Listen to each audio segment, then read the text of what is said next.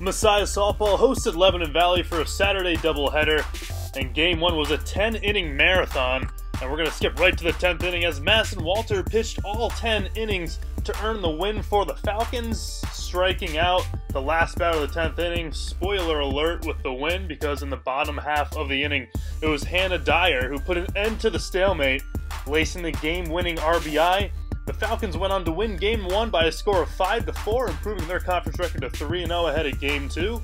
And in Game 2, the Falcons' bats came alive.